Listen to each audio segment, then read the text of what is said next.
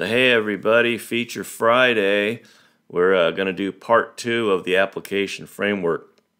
We're going to talk through the anatomy of the XML file. So apologies for taking a little while to get it to you. I've been on travel and such, and so we're going to take a casual approach to this one. So hopefully it's helpful. Okay, so the first thing I'd like you to do is to go to this URL out on the IBM website. The URLs may change over time, but if you search for the topic Application Anatomy XML file in the context of Maximo Application Suite, in particular Manage, then you'll find the information that we're going to be looking at. So let's start with the Tech Mobile application. We're going to look at the elements within the app.xml that defines this specific application.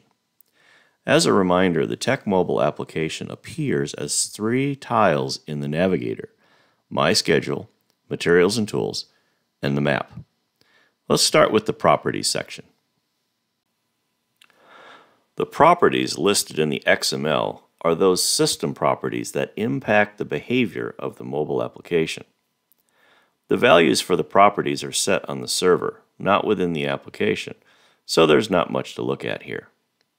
Of course, you will find these properties on the server by way of the familiar Manage, System Configuration, Platform Configuration, and then System Properties.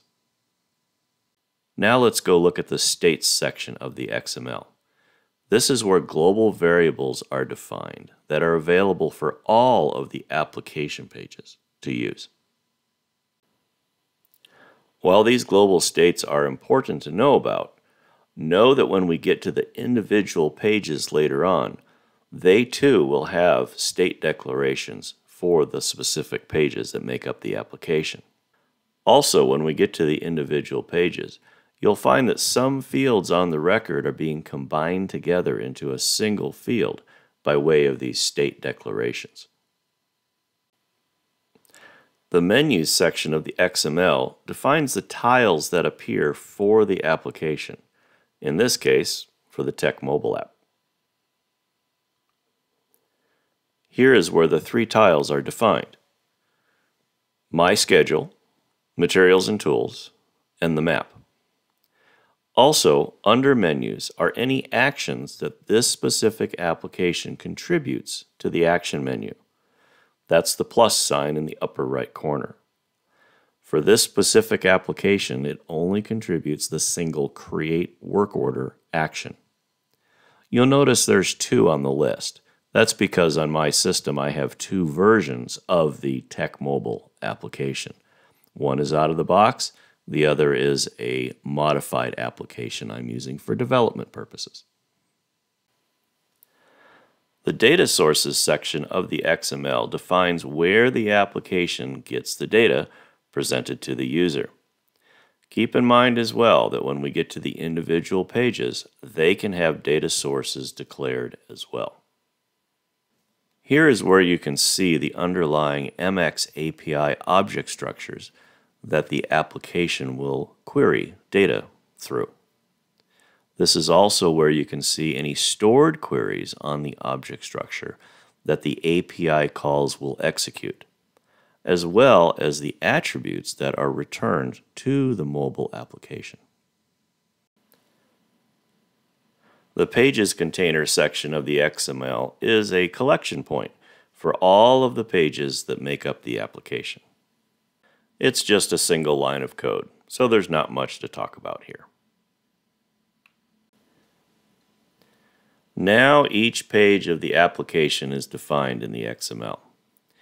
Here is where you can see information specific to each page and each of the elements that it needs to pull data and then eventually render for the user.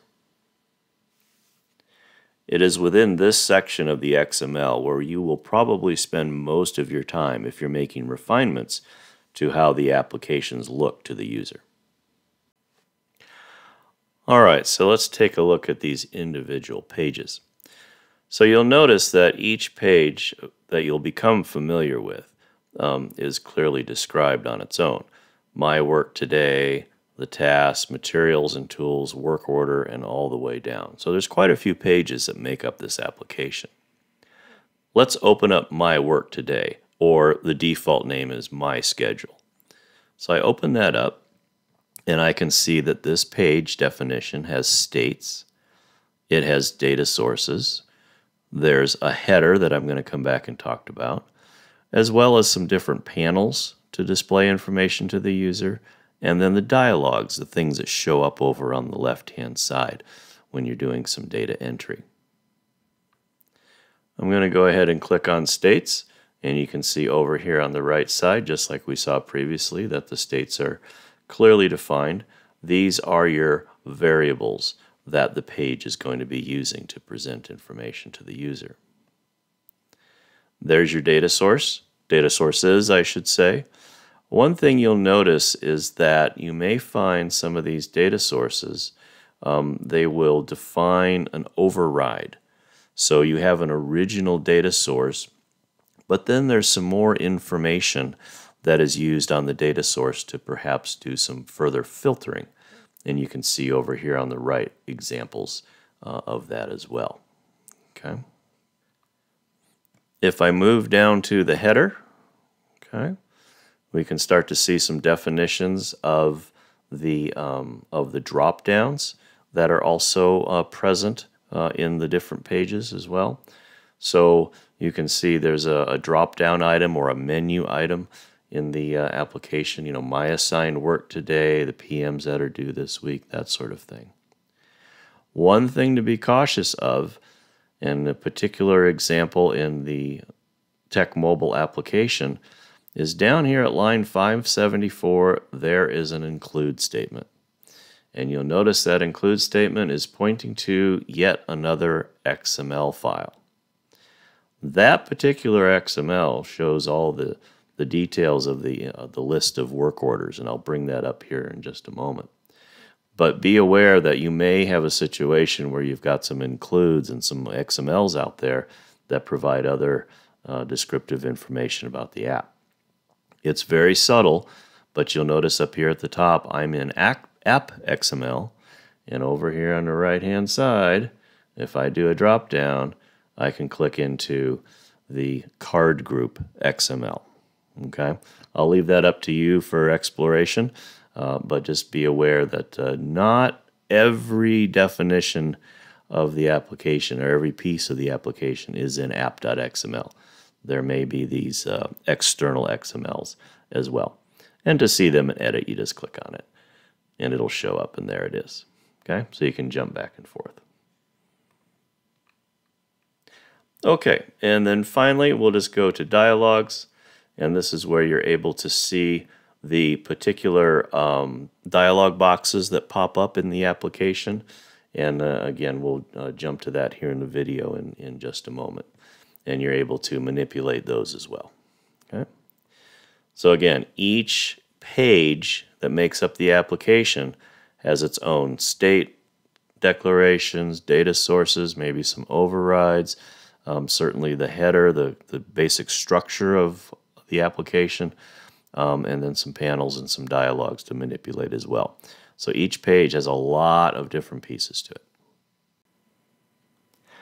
And finally, any messages that need to pop up to the user are also defined in the XML. Don't be confused. These are not Maximo messages that are sitting over on the server. These are specific to these applications. And here's what they look like in the code.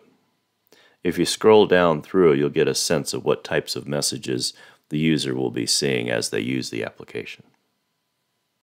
So there you have it.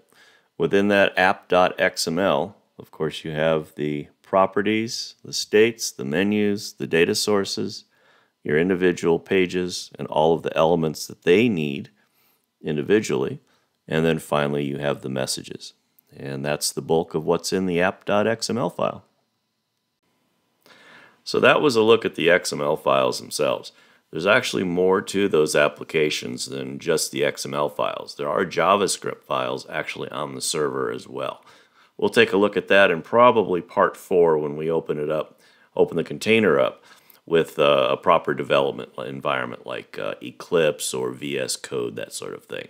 Anyway, hope this part was helpful, and let us know if we can do anything for you.